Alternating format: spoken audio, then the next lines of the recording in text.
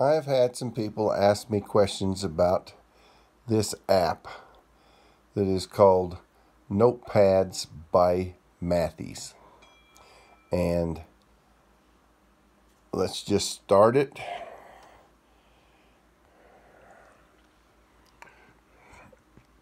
When it first comes up, it's got these pages, and as the finger says, you just touch a page. Touch the one you want. Well, we want this one with these little squares, as you can see. But as you can see, they are square. What you want to do is you click this button in the top corner and see where it says it's isometric. Well, to make it isometric, this squares only, you got to click off of squares only.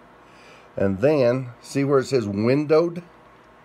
You want to click off windowed, and it puts it on the whole screen. And then, if you click the blue and slide this up, see how dark it makes it? We don't need it quite that dark. But as blind as I am, it's nice to have it a little bit darker. Okay, I got a dot there. I'll erase that. Okay, it went off before I was finished telling you. Now, see where it says columns and rows? When it was square, I told somebody to make the columns twice the number of the rows. But now I have found out that it is isometric. So if you'll take this to a 16 and take this one to 16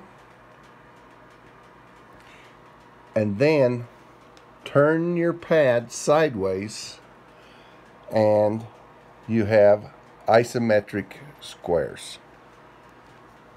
And the reason that we did it to 16, I might need to darken the dots a little bit darker so you can see it better. There. That'll show up better on the video. We want to take our color and change it to black. And then we go to this arrow. See this arrow icon? You click it and you go to the straight line. Now, when we do this straight line, you can make it as long or short as you want. Now, you can line it up with the dots. This is darker than I'd like it, so I'm going to skinny it up a little bit. There, about right there. Okay, and now I put it on my lines. Okay, I want to have it up here quite a ways, because what we're going to do is we're going to copy it, and when you hit this copy button, it copies it down. But you want to have it right on these dots.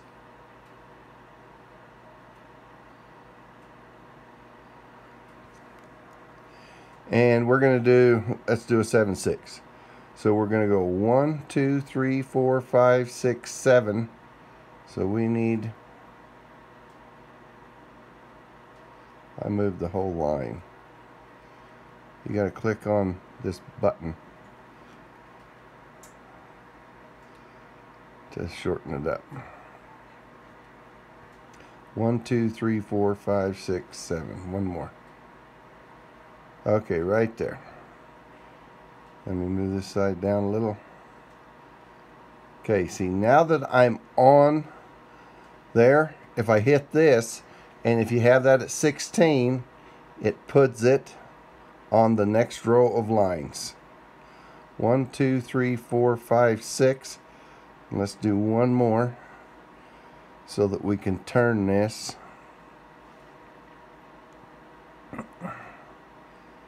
Now, if this is our top byte on that side, this will be the top byte on that side. So I line that up, and I put it on the same column as this side. I'm a little off on this. Okay, now that I've got that, I just duplicate it all the way down and kind of watch that you are still lined up. If you get a little out of line, just straighten it up and then duplicate it down. And we want to duplicate it. Getting a little off. One more. There. Now I want to shrink the line to about halfway between those two dots. I click on the other one. I click on the other one.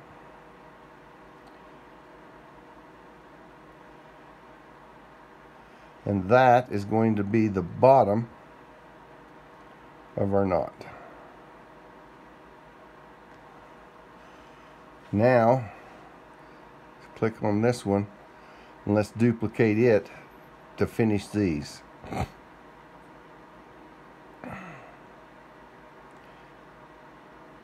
That's enough. I run this up to about halfway there.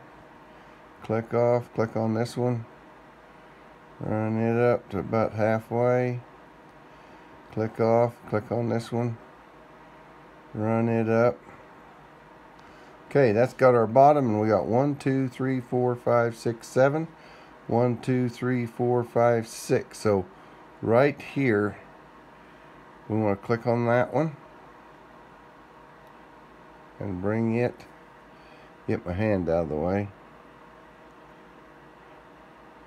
or bring it to halfway to that dot. Let's click on this one, bring it down. See, no, I need to be up halfway between this dot. I brought that down too far. Let's take it just a little bit more. Okay. I'll click on this one. Too far. Click on this one.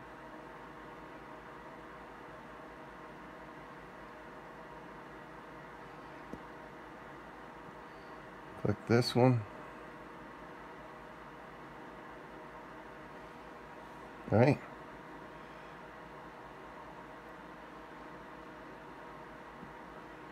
Click that one. Bring it down. Okay, this one's a little crooked right there. Not too bad. Okay, that's got our string run. Let's click this one and duplicate it and straighten it out.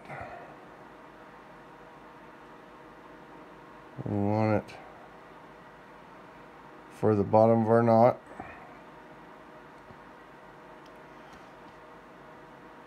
So I click it so I can move it. There's the bottom of our knot. So I duplicate it and take this one to the top.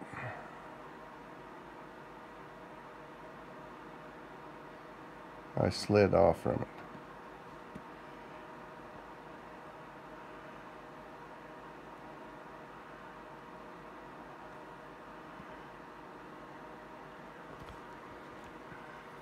I'm watching my iPad instead of the...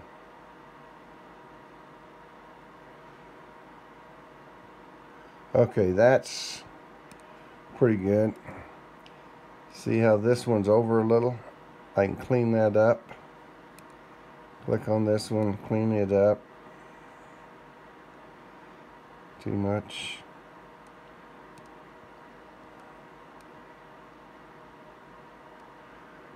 Okay. There. That's our string run. Now let's change our color to red. And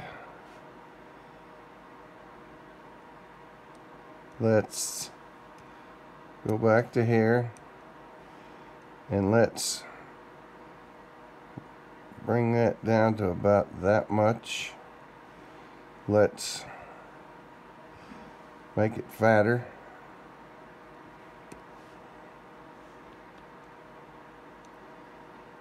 Shorten it up a little bit.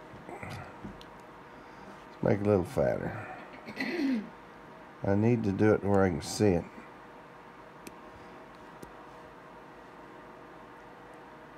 Okay, that's going to be our coating, and you just move it up here and put it at the top and on the line, and then you duplicate it clear to the bottom and duplicate it one more time so you've got one to pick up and take back up. Put it right there, duplicate it down. Now if you think you're getting off the line a little bit, you could slide it down and I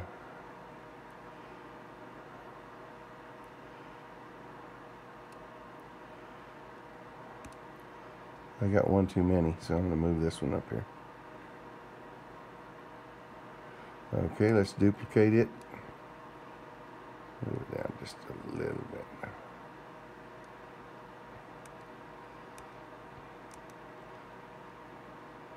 Now I duplicate it, move it over here, change my angle. It's about right. Take it up here.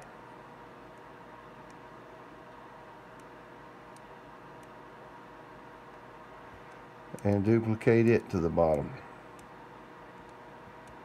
And give it one more so we got the one to move. Should be up just a little. Oh.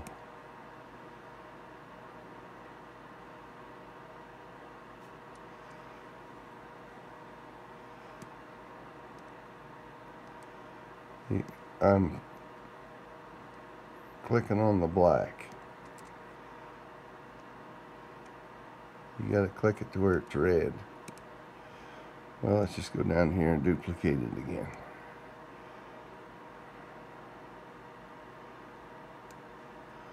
Okay. One more. Bring it up here. Bring it down. And that did our box. We can go here. We can go to isometric and say blank. And that blanks our page so that we've got a clean one.